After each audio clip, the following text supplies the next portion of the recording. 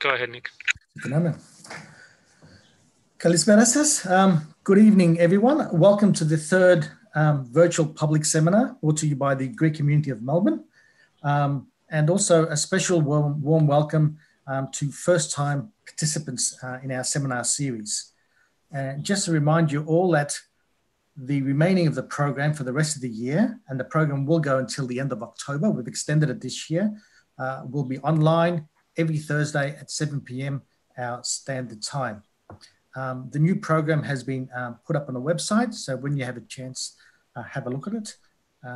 And I'd also like to thank the sponsor of tonight's seminar, Joseph Tsalanidis, and invite you all to become sponsors of a seminar of your choice going forward. Just a reminder for those who've registered via Zoom, you can use the chat function to send in comments. I'll do my best to keep on top of them. And towards the end, when we have the Q&A session, everyone's got questions can submit them through the chat function. Okay, I don't think there's anything else. Any other housekeeping items? Before we make a start, I just want to share my screen and start off with a slide.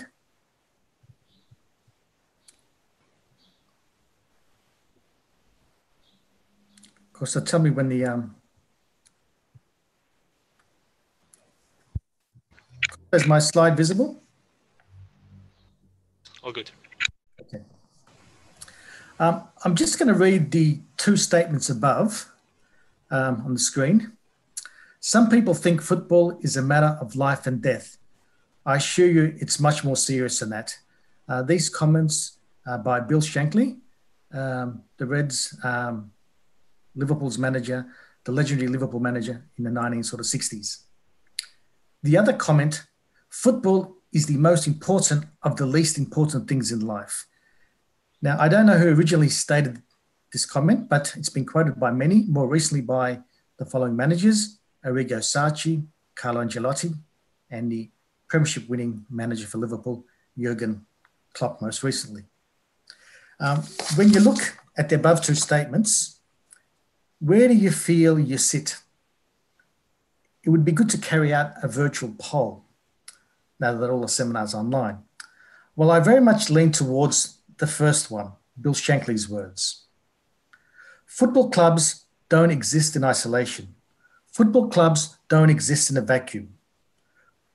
Football clubs are not overnight outfits, as many A-League clubs may, dare I add. Football clubs are tribal. They have a social history. People express their identity through them. They express people's cultural and religious loyalties.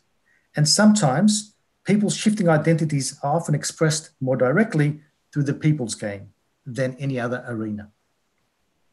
In many ways, the focus of tonight's topic and speaker is a cross-cultural analysis of changing national and regional identities with respect to the PAOK football team during the interwar years.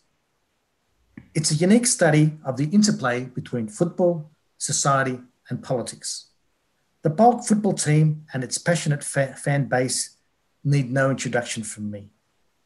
The refugee origins of not just PAOK, but other Greek football teams is well documented. For these teams and fans, football was a way of maintaining their identity, dealing with the trauma associated with their displaced status, but also being in solidarity with individuals of common origins and challenges. But now let's focus and welcome tonight's speaker, Lukas Tsiptios, who's dialing in from Yanitsa in Greece. Luka, good evening, kalispera, bonsoir. Luka, μεγάλη τιμή να σε έχουμε μαζί μας. Ξέρω ότι όταν δίνεις μια διάλεξη μέσα του διαδικτύου, είναι σαν να παίζεις σε γήπεδο με άδειες κερκίδες, όπως γίνεται τελευταία. Αλλά μην ανησυχείς, είναι αρκετοί που μας παρακολουθούν και με αγωνία περιμένουν να σε ακούσουν. Για αν αυτό το σεμινάριο γινόταν στην αίθουσα της ελληνικής κοινότητας Μελβούρνης, σίγουρα θα ήταν πιο ζεστή η ατμόσφαιρα. Δεν λέω ότι θα είχαμε φωτοβολίδες, αλλά σίγουρα θα ήταν μια πιο ανθρώπινη, ας πούμε, ανταπόκριση. A bit of background on our speaker, Lukas Tsiptios, tonight. As I said before, he's online from Yanitsa, a city in northern Greece, in central Macedonia, in the department or regional unit of Nomos Pelis. Something that I've only recently found out is that Yanitsa is situated 7 kilometers from the ancient ruins of Pella. It has a population larger than Edessa, which is the capital city and gets most of the publicity. Often the largest city tends to be the capital. So apart from expounding on tonight's topic, I would also like the speaker to answer the following question. If one is in northern Greece, outline 3 reasons why one should visit his hometown of Yanitsa, and it can't be because it's COVID-free. Although Lukas's origins are from Yanitsa, he's a child of migrant parents. He was born in Germany near Cologne, but grew up near Paris as his mother is French. Lukas is a historian and completed his undergraduate studies in Paris at the Pantheon Sorbonne University. And later at the same institute, he completed his master's in history of international relations with a thesis on PAOK in the interwar years. Last year, he was a teaching fellow at the French department of Columbia University. From his PAOK research, 2 articles have been published in European research journals. In 2019, he also edited an anthology of French letters with Guillaume Roubaud-Kouachi. His research interests are around the history of the post-Ottoman world at the beginning of the 20th century. And at the moment, he's aiming to do a PhD on the inspiration of the Greek liberal elite between the imperial dreams, in other words, megalithea, and the construction of the nation state after the Asia Minor catastrophe. But enough from me. The floor to Luka. A big welcome for Luka. Luka, το μικρόφωνο δικό σου. Ευχαριστώ πάρα πολύ. Thank you very much for the invitation. It's a great honor, a great pleasure to be invited by the glorious Greek community of Melbourne, and especially thank you, Nick, for the invitation. I really hope one day to be able to come for real once this crisis is overcome. So I think that I have to reply about 3 reasons to come to visit Yanitsa. Well, obviously the first is because Pella is just nearby, 5 minutes by car, and okay, it's the ancient capital of Alexander the Great and Philippus, so well, it's a must. The second reason, it's closer to my fields, is because Yanitsa I would say, is the only city in Europe founded by the Ottomans. It was considered as a holy city for the Muslims, the Ottomans, because it was founded at the end of the 14th century by Ghazi Evrenos Bey. So it made its history very particular, I would say, because until the 19th century, it was only with the Muslim inhabitants. So this situation makes it very interesting, I would say. And the third reason is more practical, I would say, is because the food is very cheap and very, very good. So well, these are the 3 main reasons. So now I'm going to share my PowerPoint, right?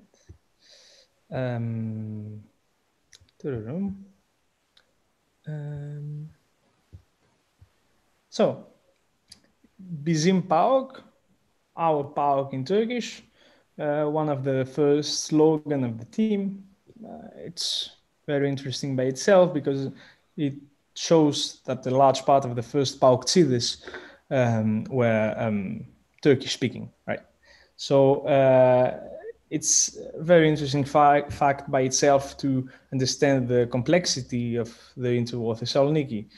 And my aim by taking PAOK as a research object was to reveal another side of the history of Thessaloniki, neither from below because of the lack of sources, nor from the top. One of my protagonists are great men worshipped by the Greek national narrative. However, by taking PAOK as a research object, I wanted to understand how a football team or sports club could have been used in the interwar as a way of politicization and integration of these large masses of refugees in Thessaloniki. But also through this team, I wanted to understand the creation of new identities and cleavages that were appearing from the new configuration of Thessaloniki in the interwar, and that we can still feel, I would say. More generally, the aim was to do a social history of the transition from an empire to the nation state, of the Hellenization and the conquest of Thessaloniki, seen as a process that started in 1912, but that continued during all the interwar and seen through sports and a particular group. And this particular group who was playing the role of the intermediaries was the founders of PAOK, the Constantinopolitans. First, to see what led me to this subject, we need to understand the importance of sports, of course, and especially football in the Greek social life. This picture on the right was from this January, right, during the protests organized by PAOK. For many people, it may be the most important social phenomenon and one of the first identities that one is willing to show, right, in Greek life. It is frequently the first random question asked to someone you have just met. I remember when I was a child. In my city, Yenica, it is, I would say, a rhetorical question because the answer is only PAOK, of course. Considering the amount of time and energy that so many people, perhaps myself, are spending in stadium, cafe, propodzidica, considering the passion that is following any news or institutional decision that concerns football, considering the political dimension of any football scandal in Greece, it is always ready to make fall any government, considering also all the myths that are surrounding every team's history and especially PAOK's one. I was always wondering, why is there no academic research on PAOK and so few and anything that concerns modern sports in Greece? I must mention here some academic works. For instance, the one of Christina Koulouri on the Greek bourgeoisie at the end of the 19th century and sports and education, or Alexandros Kitroev, that you may know, on Panathinaikos, or more recently the PhD dissertation of Andreas Baltas on the refugee teams in the interwar. But these are very few academic works, nothing that can be compared to what is done in England, France, or even Turkey, for instance. And it's mostly inaudible, lost in the middle of thousands of daily articles, comments produced by the media or fans.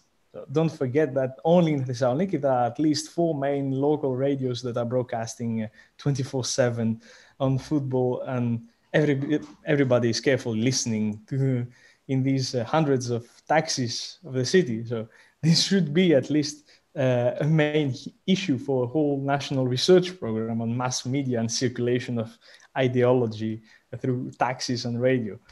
But I would assume that there is a kind of elitistic feeling in Greek academia that may despise these subjects, or at least consider them as not serious or not noble. I was particularly facing these attitudes when I was going to the archives, for instance. Why are you working on PAOK? It's not serious enough. So apropos archives, when I came from Paris with this idea and working on the refugees in the interwar period, I was telling for fun that I should work on PAOK, and I finally did it. The only issue was that PAOK had no archives, right? I had to negotiate for 6 months in order to find that they didn't have any archives. So this is why I started the prosopography in order to understand who were the founders of PAOK. What I knew was that PAOK meant Panthessalonian Sports Club of the Constantinopolitans. That's all. And it had to do with the refugees. I started first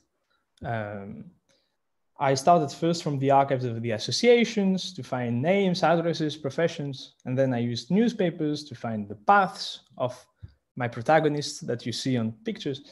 Then the archives of the city council, where there were really active lobby, the archives of Venizelos himself, of the parliament, of the Greek National Bank, and the historical archives of the Hellenic refugees in Kalamaria, etc.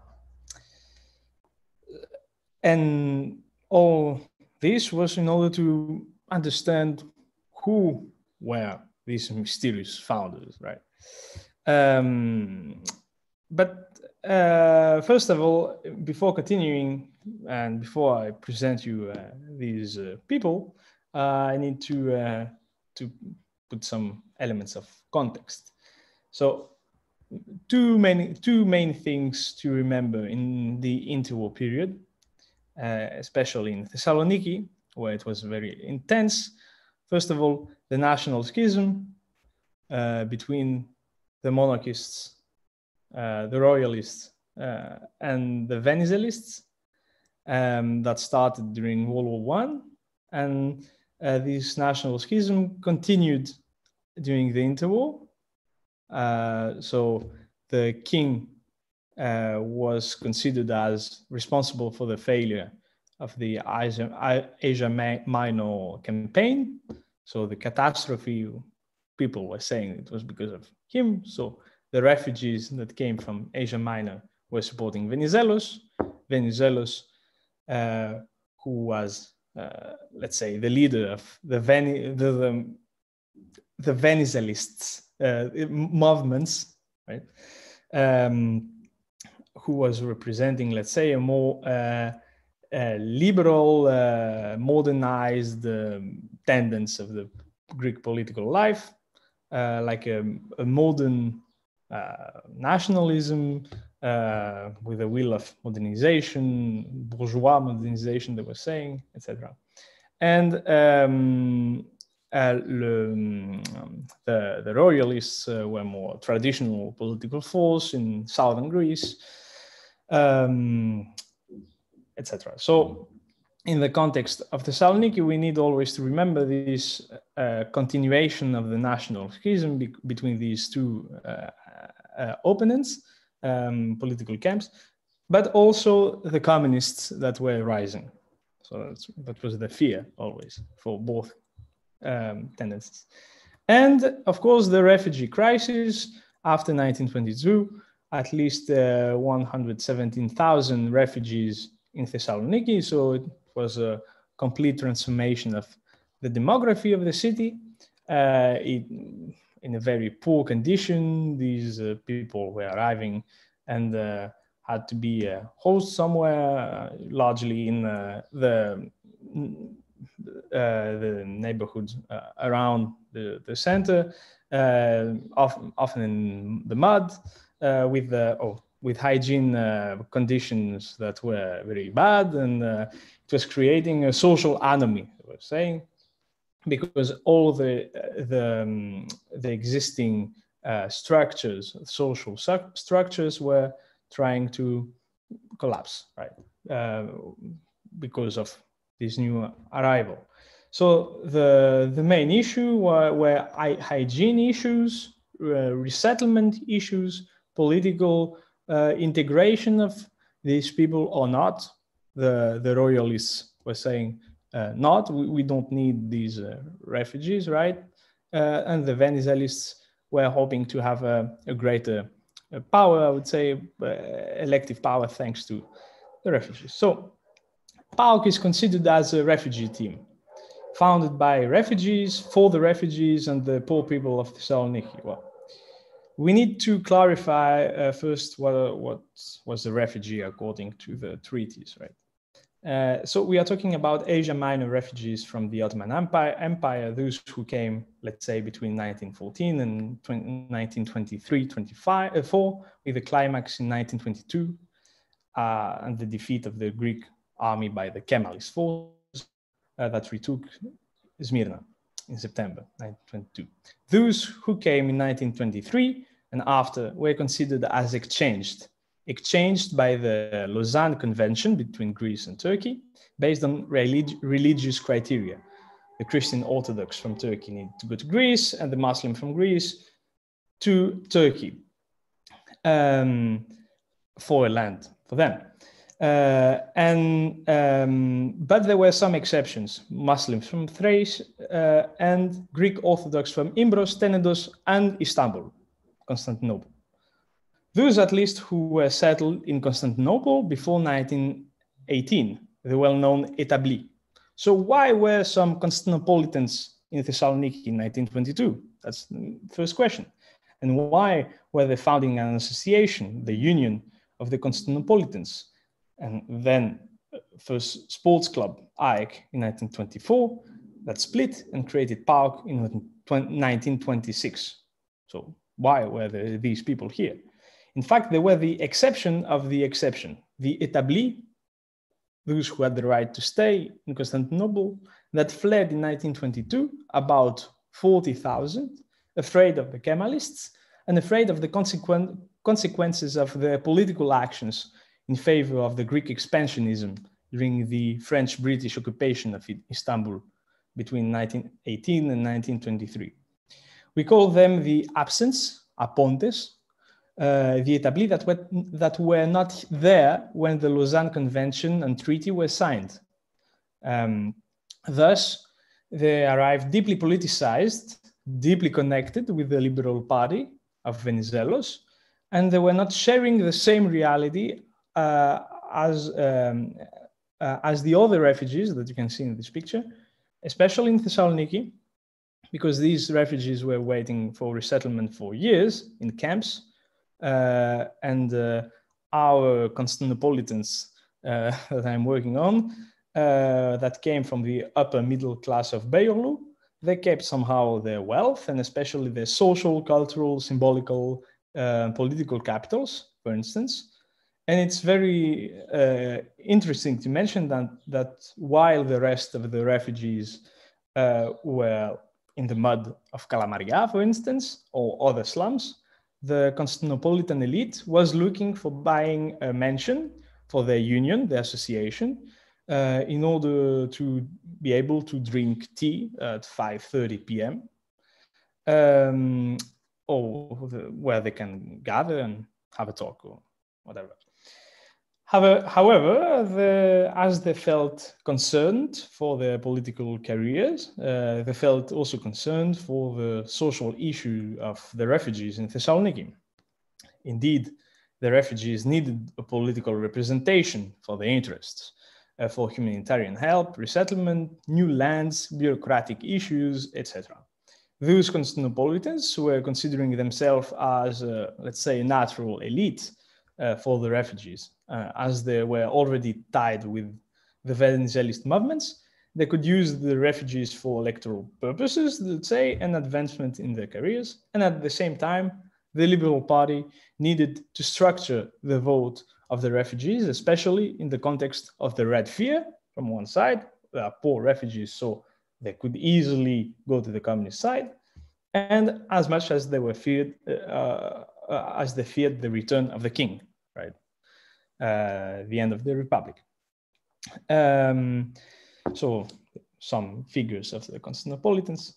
At first, the Constantinopolitans tried to unify the refugees through a confederation of refugees association that the union would lead of the Constantinopolitans. Sports appeared as a major solution in order to create at the same time weak ties between this Constantinopolitan elite and the masses of refugees. Moreover, this solution was satisfying the liberal ideology. Indeed, sports were a tool used by the Venizelists in order to solve the social needs, the social anomie of the refugees, of the refugee issue, by a liberal way. It was thought to contain communism and drugs in the refugee districts. That's one of the officials of PAOK who was saying why sports were so important and why PAOK was doing something good for the society, for the good society, let's say.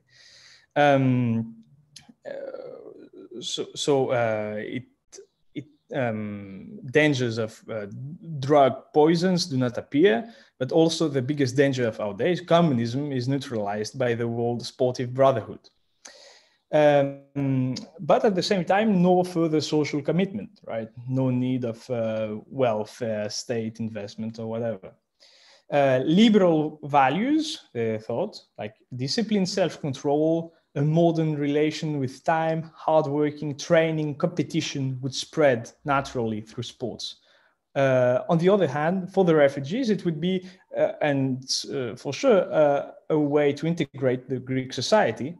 There would be a wider social recognition with the local players of refugee neighborhoods becoming local heroes, able to compete with non-refugees or even Athenians.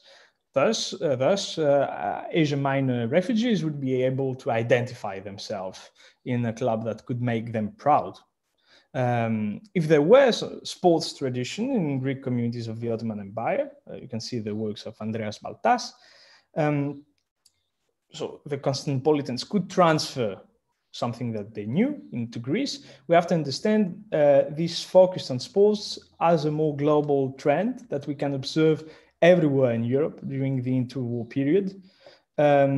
With all over the major industrial cities, we could see crowded stadiums, especially in football matches. So crowds are dangerous politically, but at the same time politically interesting to invest in, especially if we keep in mind the ideology of sports, liberal values of the gentry, Olympic spirit, etc. So the first logo, but at the same time, we must also link the nation state and its values of militarization, for instance, with the sport, the athletic activities. For instance, to the PAOK players in 1930, Venizelos said, the young generation must absolutely have a healthy mind and a healthy body, regardless of the peaceful period that we have, because it may not last, right? So this liberal motivation of modernization of Venizelos met the personal ambitions of the Constantinopolitans, and so did the founders of PAOK. They founded at the same time PAOK as a major team, but also smaller sport teams in every refugee district of Thessaloniki. For instance, in Tumba, in Tsinari, in Kalamaria, in Katirli, Kuri, Marathon Kuri, Apollon Kalamarias, Canaris Tsinari, etc. All these smaller teams were linked to PAOK, which was a kind of receptacle for all the refugee actions in sports. Thus, PAOK was able to enforce its team by enrolling all the best players of these smaller teams, using also a network of scouts at playgrounds where young refugees were playing football in informal teams of refugees. So there was, so you can see some icons of this military spirit of sports of the interwar. Here. This social action of PAOK towards the refugees was also the aim of PAOK existence. So here there is a letter of PAOK to Venizelos, where Petros Levadis, the president of PAOK, wrote to Venizelos in order to receive public funds for building a new stadium. So it shows the connections with the government. He's asking for 1 million drachma. The president of PAOK claims that the club is also modernizing Thessaloniki by creating new infrastructures and providing healthy activities to the refugees. And this has to be linked with the more general policy of Venizelos of bourgeois modernization. If PAOK survived, it's also thanks to it, because at the same time, 250 refugee association in sports were created during the interwar period, but only PAOK is still existing with some other smaller. This network of smaller teams that PAOK is leading was making PAOK a Panthessalonian team for all the refugees and not only the Constantinopolitans. It was concurring with the ideological speeches of the Constantinopolitan elite of a common reality of being a refugee, although their social reality were quite different. They were recognized, the Constantinopolitans, as the elite of the refugees, and in fact, they were sharing not so much with the masses of refugees in the mud of Thessaloniki's periphery, if we consider that the main preoccupation of them was to find a proper mention for their union. However, the constant ideological speeches of being a refugee through the newspapers, through PAOK, etc., was a way to overcome this gap between their both class reality. By this way, PAOK was a mean of identity making, an identity that was refugee from Asia Minor, for instance, more generally, and that was what made it Greek and even more Greek than the locals. In Thessaloniki's national schism political configuration, being a refugee for the Venizelists was a proof of Greekness, whereas being a local or indigenous, as it was often said, was usually referring to the Jews in Thessaloniki, in the context of Thessaloniki. In this perspective, we could consider this network of smaller teams following the disposition of the new refugee districts as a process of, let's say, encirclement of Thessaloniki's downtown, kept in large part, despite the fire of 1917, by the Jewish community. We had the Jewish community very strong in the center and surrounding the refugee districts. The Constantinopolitan elite, of course, usually lived in the center of Thessaloniki, given the fact that they never faced housing issues. But this sportive network that they created in the periphery was sportively putting the whole city, let's say metaphorically, under siege of a refugee and Venizelist pressure.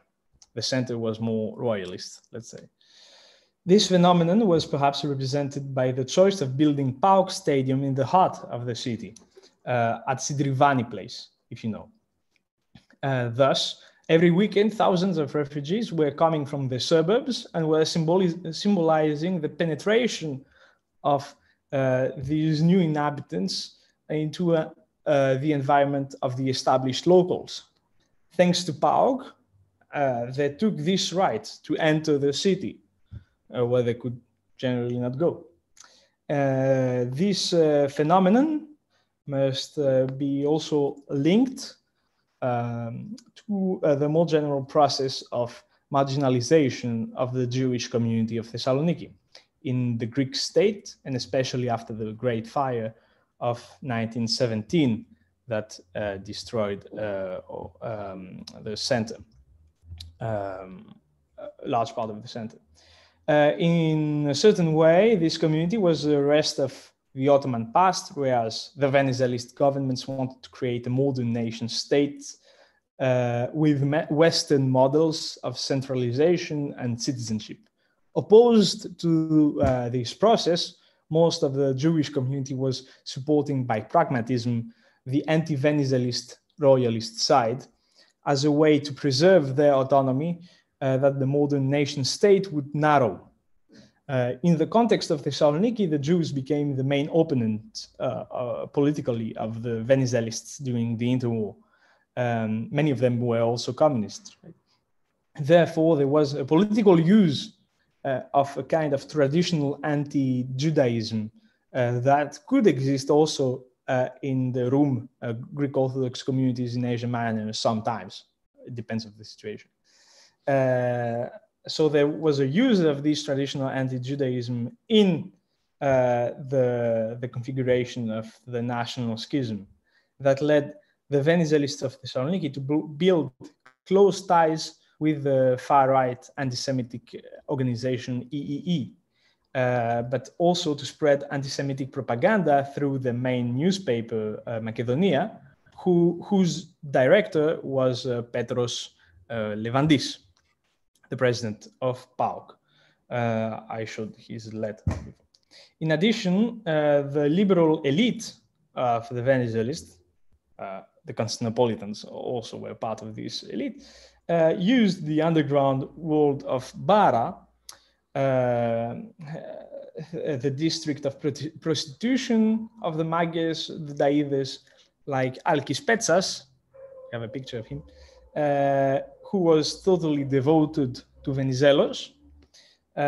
He had a big picture of Venizelos in his Café and PAOK, in a certain way, appeared to be in the middle of this Venizelist network of violence, let's say. There was a network where the Venizelists could use, let's say, violence, and PAOK was one of these, let's say.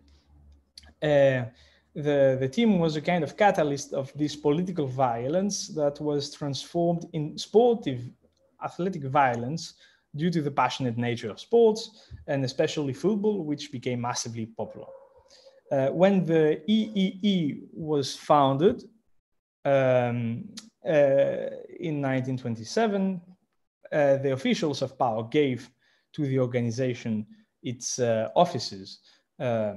Many PAOK officials were directly linked with the EEE leaders, and especially Leonidas Iassonidis, for instance, who was a great figure of the Liberal Party and, let's say, a hero for the refugees because he did a lot of political things for the refugees. But Leonidas Iassonidis was also, as a Minister of Welfare and honorary president of PAOK, he was present at the inauguration of the EEE new offices in 1931. And he had a speech together with the Venizelis mayor Van Vakas and the governor Ronatas. Finally, PAOK Stadium became a meeting point for the EEE organization activities, when they were going to attack either the Unionists or the Jews or organizing protests. So we need also to link sports with the famous Jewish pogrom of the Campbell district in 1931 that was linked to sports because the reason of the attack by the newspaper Macedonia and the EEE organization was because of the presence of representative of the team Maccabi Thessaloniki, the Jewish team, in Bulgaria for the anniversary of Maccabi Sofia, where there were like nationalist events in Bulgaria, where there were Macedonian Bulgarian nationalists claiming that Macedonia should be independent, etc. So the Greek nationalist side said that the Jews from Thessaloniki were in favor of this Bulgarian irredentism. So there started, let's say, regularly attacks in the newspapers, and then against the poor, the working class neighborhood of Campbell. So the liberal newspaper Macedonia called openly for violence and for an end on the interdiction of the team Maccabi. And this led to the attack of the 23rd of June 1931. After that, the government took measures that the Jewish community was asking for a month before. There was a trial against the EEE because there were some deaths. A Greek Orthodox died, living in the neighborhood. But neither the organization nor the Venizelist supports were never really worried by justice. And right after these events, Leonidas Iassonidis said at the parliament, "Some years ago, I was traveling in Western Macedonia. I could see everywhere sickles and hammers. This year, in the same journey, everywhere were dominating these three E, honorable and working men who created an organization in 1927 because communism devastates the country. Men full of patriotism and nationalism could not be characterized as criminals." That's what he said at the parliament. And neither him nor Levadis, president of PAOK and director of Macedonia, had to face any difficulty after that. In this context, sportive violence cannot be only due to barbarity or inherent phenomenon of football. And if we can admit a progressive autonomy of football institutions during the interwar, teams, in the other hand, were reflecting strong social and political identities that were transformed in the carnivalesque frame of stadium. Thus, there can always be an interpretation for every event of violence that implies masses, especially in the configuration of Thessaloniki in the interwar. Here you can see that at the former Campbell district, a new place was inaugurated, and it was called Leonidas Iassonidis, right? Oh, yeah. So in this configuration of Thessaloniki, how can we not see the links between moments of harsh political tension between the factions, even inside the Liberal Party, and for instance, the antagonism between PAOK, Aris, and Iraklis, for instance, or a moment when Venizelists were divided, we could observe an ethnicization of the political debates inside the Liberal Party, for instance, where PAOK officials had positions. For instance, a non-refugee official of the Liberal Party, of the Venizelist Party, Konstantinos Aggelakis, wrote to Venizelos in 1929 that Petros Levadis, the president of PAOK and member of the parliament, entered the meeting of the Liberal Party shouting in Turkish, "Muhacir istiyorum," I want a refugee candidate, while there were flyers in the city arguing that Aggelakis, so the non-refugee liberal political man, is going to be elected by the autochthonous and Jews only, and that refugees needed to unite around another candidate. By this way, we can understand a part of the conflictual relation of PAOK representing this refugee tendency of Venizelism, which was contesting the domination of Aris in the refugee districts of Western Thessaloniki, and Aris, which was at this time a Venizelist team found in 1914 and dominating in the football championship of Greek Macedonia, but without any specific affiliation with the refugee identity, in a more national possession led mostly by local Greeks, non-refugees.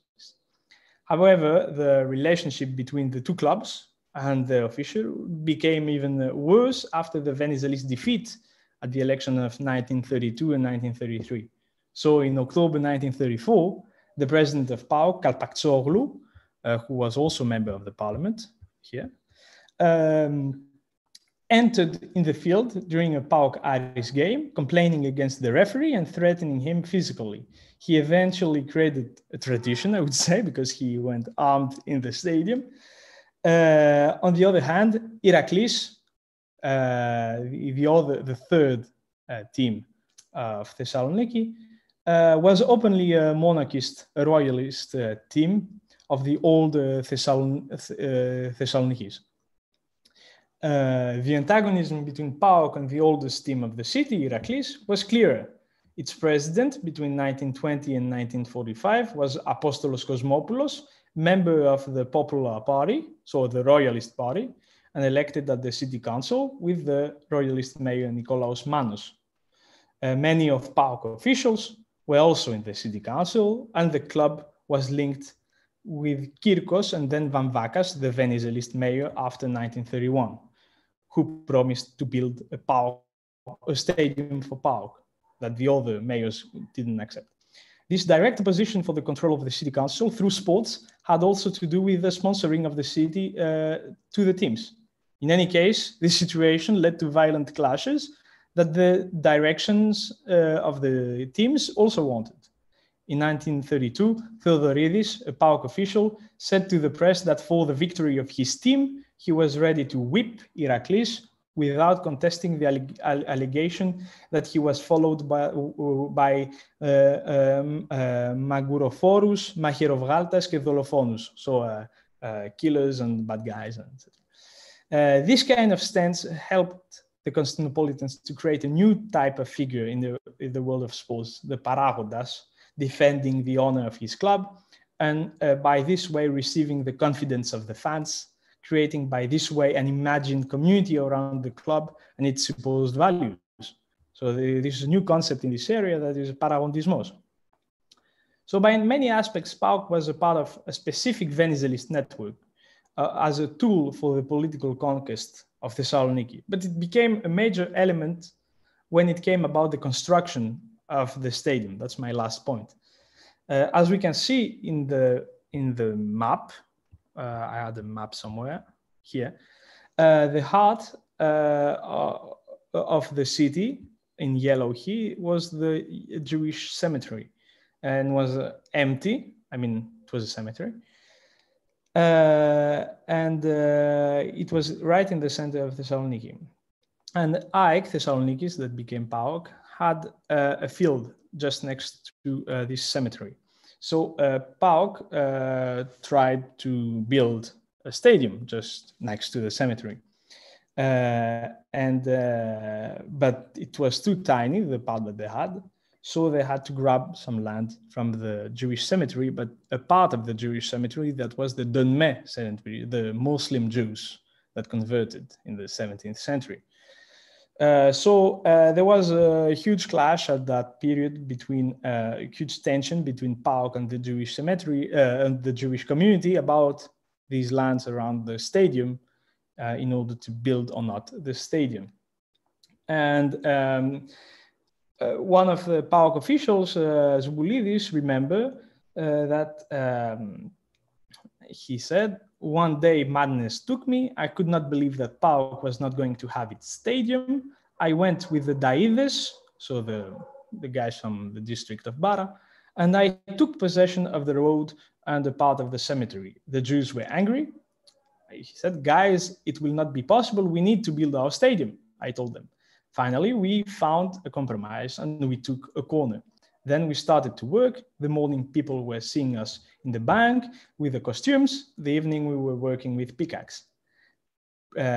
So you see here the use of the underworld of Bara and the Daides and the Kafenia in order to protect the club in the moments of tension. So in this network of use of violence, you can see that sometimes they were activating thanks to the different connections that they had. But this issue with the stadium was also at the same time a larger political issue because the Venizelist governments wanted to use this huge empty heart of the city that was used for the Jewish cemetery. And even since 1917, the plans of reconstruction of Thessaloniki with the via French architect Ernest Ebrard, had as a goal to use this place for a big park and build a modern university. So it was a part of the modernization trend of the city to use to grab these empty spaces. And in a certain way, PAOK did one step, let's say, of the Venizelist plans of westernizing and rationalizing the city. And here you can see some pictures of the Jewish cemetery in the center. And here there is the Stadium of PAOK and the oldest part of the university. Here again, so in white here, it's the tombs of the cemetery. The second stadium is the Stadium of Iraklis, just next to the Stadium of PAOK. So it's easier to say hello to the opponents. And here you can see, let's say, a bigger map that I drew. I kept the French stuff, sorry. But you can see in violet the refugee districts, in rose the Jewish districts. So you can see that there was like an encirclement, and in the middle the big Jewish cemetery and the Stadium of PAOK just nearby.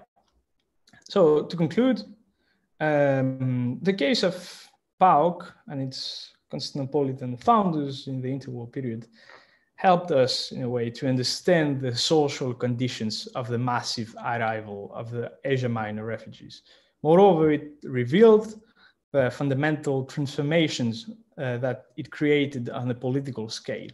Sports appeared as one of the answers for the social issues of the refugee crisis, a crisis that in a urban context led to anomia out of control, sometimes in purpose, of any governmental policy. The Constantinopolitan elite in Thessaloniki made the choice to invest the refugee environment by the networks in order to find electoral support and thus achieve the political goals in the nation state. The reinforcement of the Constantinopolitans reinforced also the club that quickly became massive. Once it massified, PAOK became vector of the Venizelist ideological speeches in order to catch a crucial refugee vote at a time in the 1930s when it was easily toggling to communism. Hence, was mobilized the social conditions of the refugees, and thus it became an identity criterion that established a cleavage in the city between the refugees and indigenous people, a cleavage that was transferred into sports fields between the refugees team and the indigenous teams. The issue of the newcomers was to win their place in the city, to be the new establishment, athletically, spatially, politically, often resorting to use violence in order to do so. Thus, in Thessaloniki interwar context, we may consider that there was an inversion of the classical Eliasian configuration. The refugees became ideologically, let's say, established, while the locals were becoming politically outsiders in the interwar. These practices and these discourses that maintain cleavage in Thessaloniki created identification processes that may be still perceptible today, but the genesis can be traced to the interwar period. PAOK, in other words, a refugee and Venizelist team against the royalist and indigenous teams. Since then, another central cleavage has appeared. Indeed, PAOK now also considers itself as the Macedonian team, the club of the Northern Greeks, athletically and politically marginalized by the state of Athens and its clubs, always considered as unjustly dominant and marginalizing it. Perhaps my last word would be self-criticism of myself, because I wrote a very politicized history of PAOK, and we always have to keep in mind that in football, of course, the things are, in sports in general, things are more complicated. Of course, football fans' emotion in sports are creating a carnivalesque culture that is always exaggerating or exacerbating every social phenomenon. But however, these phenomena were there and existed. I think you can see here now where the PAOK stadium was. Now there is the University of Thessaloniki. I think I'm on time, right? If you need a bit more time, you can continue. That's no problem. If you need a bit more time, I think I'm okay to have a discussion, right? Okay. Thank you very much for that presentation. There's definitely a lot of new things I learned, and I'm sure most of the audience that sort of participated and followed us. We've got a few questions. I'm just trying to sort of summarize them. There was one question about the logo of PAOK. I presume the double-headed eagle represents Byzantium, but why the black and white colors? I noticed in central, let's say Istanbul, Beşiktaş also has sort of similar colors. Is there a link there? Why the black and white colors, and why does AEK have black and yellow? Where did that come from? Yes, because AEK Thessaloniki had the double-headed eagle and the yellow and black colors, right, of the Byzantine Empire. But there was a split in 1926 when PAOK was founded. So until 1929, in Thessaloniki, there was AEK Thessaloniki and PAOK, two different teams. And in 1929, these two teams reunited and became the reunited PAOK. But PAOK, because of the colors of AEK and so, was black and white instead of yellow and black. And this black and white was explained as black as the sign of how do you say? For the sign of the loss of the city and of the disaster, and the white as the sign of the hope of a new generation, let's say, a new hope for Hellenism, etc. But if you see between 1926 and 1929, PAOK was not using the double-headed eagle, but the tetrafilo trifili. You can see that on the on this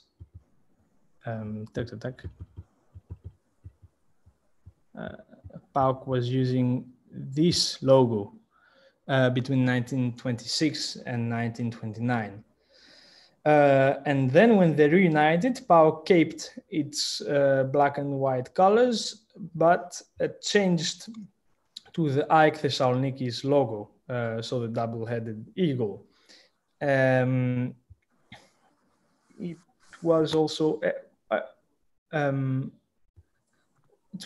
a way to show symbolically the deep link between PAOK and the Constantinopolitans and, of course, Constantinople and the empire. Right. Okay. We've got a few more questions. They're building up. The question I have from Elias is, what was the position of the other political parties towards the refugees other than the Venizeliki? From a class perspective, you can see that different aspects of the refugee population might appeal to the other political parties as well. Yes. Well, the Royalist Party, the Popular Party, had, let's say,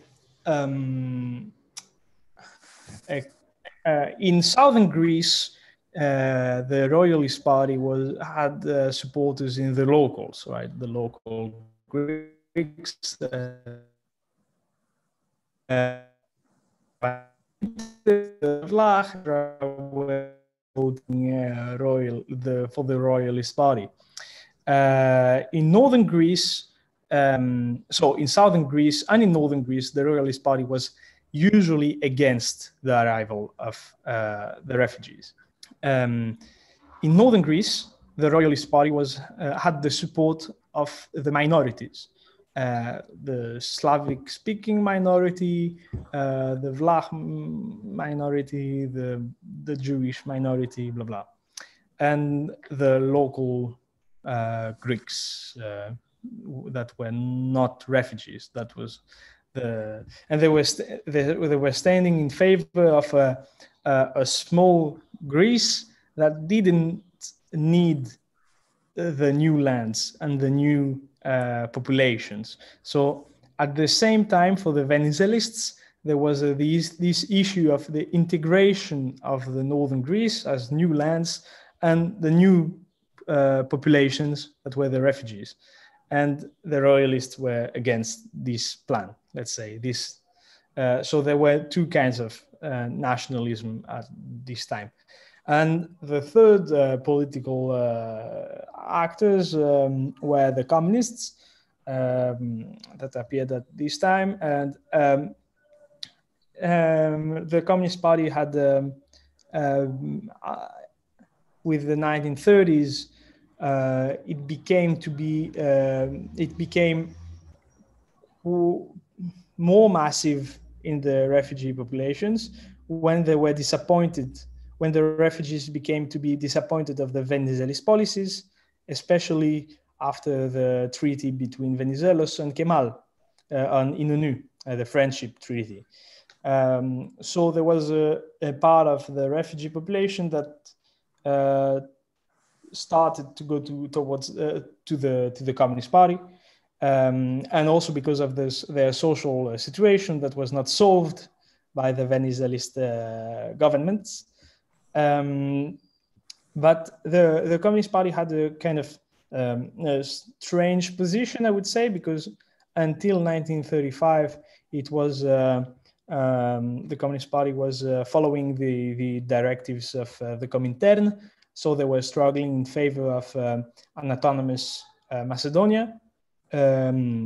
So this led to at the beginning a kind of contradiction between the will of the majority of the refugees, which was against this autonomy of Macedonia, and the Communist Party that was following the Comintern. But after 1935, when the Communist Party abandoned its position on Macedonia, the refugee votes in favor of the Communist Party were much higher, I'd say. Thank you, Lukas. We've got a few more questions. One from Steve. While the team started with people from Constantinople, was there a power shift to East Thracians or Pontians towards the end of this period? And during this period, did any, let's say, locals, Dopi, jump from Heraklis, Aris to PAOK? Yes, I think that the Constantinopolitan elitistic identity kind of disappeared during the war. I mean, I see the war and the civil war as a main shift. It totally changed all the political configuration and also some identities, especially in PAOK. So if in the interwar period, PAOK was, at least the head of PAOK was kind of, had this Constantinopolitan elitism. After the war, the Second World War and World War and the Civil War, it changed and it became much more a popular club. Let's say the club of the masses. In the 60s, it became like even the club of the Greek left at one point, and And because of the Pontic identity that became quite strong after the 60s and the 70s, and many PAOK had many very good Pontic players, and even and also Thracian player like Koudas. It's true that the identity of PAOK shifted to changed and became more popular and more actively, let's say, Pontic or everything else, and a bit.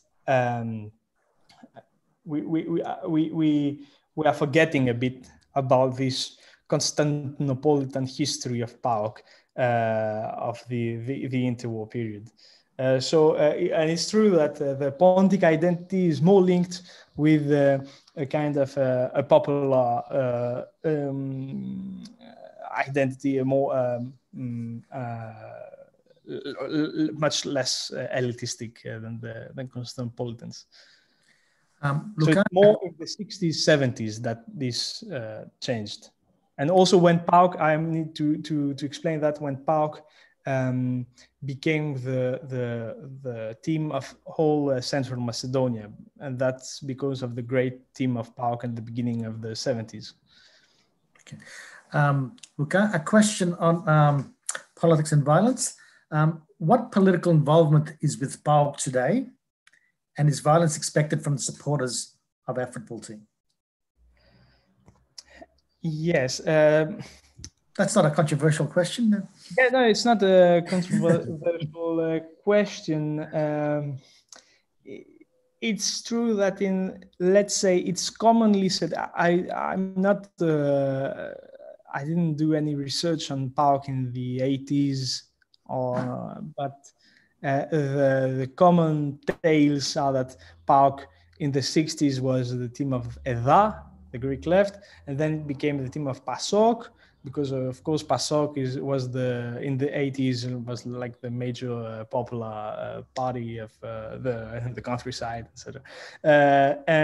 Now it's kind of difficult to find a political identity of PAOK because even in the support fans associations, you see that some associations are like far left, others are right nationalists, and they still coexist. I would say there were some moments of tensions inside PAOK fans during these last decades, but it kind of stopped, and there is more kind of ecumenical position, and the main political position of PAOK today would be against, the Athenian center. That's the main political expression of PAOK. Like, there is this dynamic of Thessaloniki that used to be this glorious metropolis that lost its glory and its power, and inside the Greek national state, the northern Greece is marginalized. So PAOK is an expression of this anti-Athenian centralism, of this national state, the Greek national state that concentrates everything in Athens. And it's kind of interesting because, I would say that PAOK in the interwar and the Constantinopolitan officials of PAOK in the interwar built in a certain way the national state in northern Greece, but by doing that they marginalized themselves. Like they did the wrong bet, I would say, like by choosing Thessaloniki as the place where they would start the political career in the national frame. But at the same time, by creating this national state in northern Greece, the national state can only have one center, right?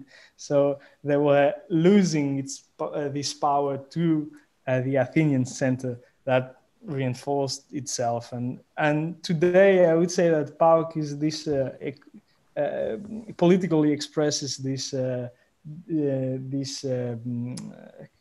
how do you say pikra of being marginalized, and that's what we see during the every time there are demonstrations,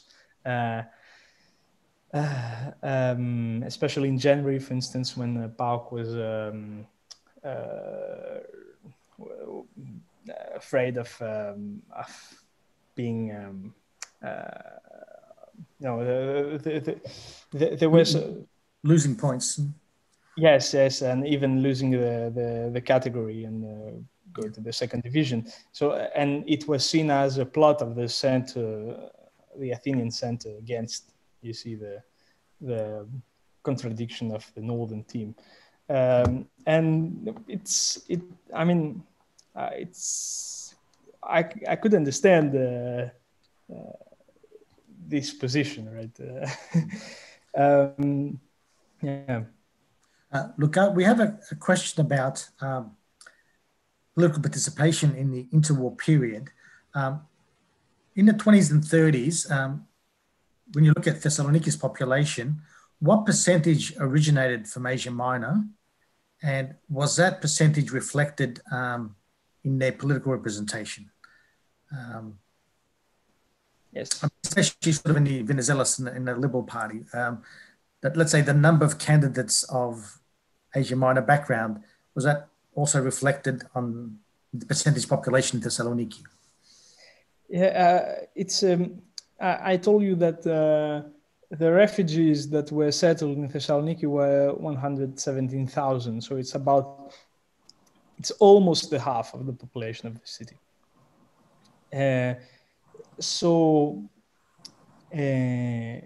Some refugees became directly involved in politics, and these were the Constantinopolitans, and some Pontics, but Pontics that were a part of the Constantinopolitans, for instance.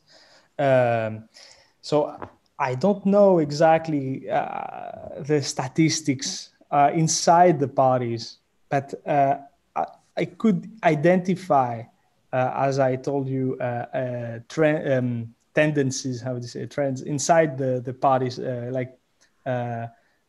lobbies of refugees inside the Liberal Party that was quite strong, as I told you, in this clash between PAOK and Aris. Aris was reflecting more this local Venizelist group that perhaps became a minority after a while. Yes. I didn't hear so well the last part of your question, I think. No. Well, the percentage of the population, did that reflect the percentage of political representatives in the parliament that had refugee background? It's I should be I should look again, but it's quite, yes. And there is another thing that you need to remember, that the Jews of Thessaloniki were not voting at the same elections as the others as the other population of the city. The Jews had their own representatives elected at the parliament, so it made that they had less elected members in analogy to the population that they were. And let's say perhaps the refugees were not like 50% of the elected, but they were a large part of the elected, the representatives to the parliament. And at least during the great Venizelist victories of 1928, for instance, then the refugees are very strong, and they even created their own group at the parliament. groups of elected refugees, and there were a very strong lobby that was very disappointed in 1930 when Venizelos signed the agreement with Turkey. We've got a question from Yorgo here. And I don't know if you can answer this with your PAOK hats on, Luka. It says, is PAOK, is it a soccer team, or is it a football team, or is it a social movement? Mas aplos minha almada e laiko kinima. And I mean, the issue is trying to raise is that the fact that the team is marginalized, and it does tries to block the concentration of power in Athens. You know, the slogan says PAOK Panapola, is PAOK beyond everything. So PAOK is, of course, it's both, and it's beyond, and it's it depends on the situation and the people and what they imagine it is. And but it's true that the imaginative world of PAOK is very big, right? So sometimes people will say that PAOK is beyond the nations and the religions and etc. So yes, my response is quite dialectical. It's at the same time a team, a social movement, and everything else. It's difficult to pigeonhole. One question about the Jews of Thessaloniki. No doubt they had their own teams, but the question says here, they took, in terms of the teams they supported, they more likely supported Aris, and there was a Jewish president at one stage, rather than Iraklis or PAOK. What can you say about Jewish football support in the city? Yes.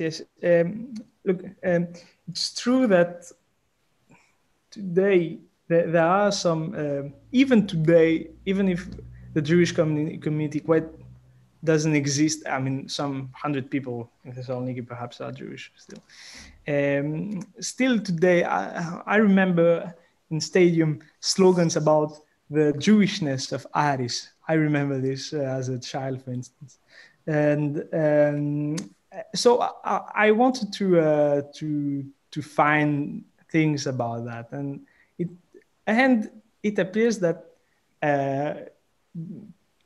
when Aris was founded in 1914, so before the First World War, the Jewish community helped Aris to have its first stadium. But the Jewish community had its own team, Maccabi. But Maccabi Thessaloniki was representing, let's say, a certain part, a political part of the Jewish community. Maccabi was also deeply politicized, let's say, but there were all the other smaller teams of the Jewish community, of course. So the Jewish community had its own teams, but it's true that Aris and the Jewish community had quite good relationships, let's say. I don't think Aris didn't have any Jewish president, but during one called Cohen. The speaker says there was a famous president by the name of Cohen, but I'm not sure of that. I need to verify, but I'm quite not sure. I've never seen that in the records. However, Aris helped the Jewish community during the fire, and it's especially after the pogrom, when the offices of Maccabi were destroyed, and Aris gave, I think I remember at one point of the interwar, Aris gave like training fields to Maccabi. I mean, there was so they had quite good relationship. But it doesn't mean that, for instance, PAOK was always against the Jewish teams. I mean, there are some moments of the interwar when there are some friendly matches, etc., friendly games. So it's just at some points, let's say, of the political life when the tensions were high, that some acts of violence of some parts of people that were linked with the clubs that were active, let's say. But yes, it's true that Aris, as I see, had the best relationships with the Jewish community. Iraklis not. I mean, when Iraklis was founded as the first Greek team, they had quite in 1908, and during these first periods, the relations between Iraklis and the Jewish community were quite complicated, I would say. So that's all I know. So perhaps I would say, inside the Jewish community, there were some Jewish political figures that were in favor of Venizelos. There were some representatives of the Jewish community that were in the Liberal Party. So perhaps these were making the link between, these moderate Venizelists of Aris and the Jewish liberals. That's a hypothesis. Luca, thank you very much for your participation tonight. We'll bring the questions to a close because I think you can sort of continue until midnight. It's a fascinating topic, and there's definitely more questions from the participants. Thank you, everyone, for participating. Thank you, Luca, once again. Hopefully one day we'll have you in Australia in the flesh, in a post-COVID Melbourne world. And hope to see you all at next week's seminar on migrant ships to Australia. Thank you all. Thank you.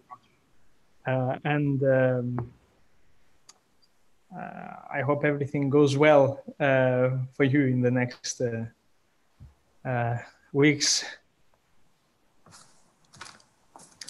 Lukas, just stay online.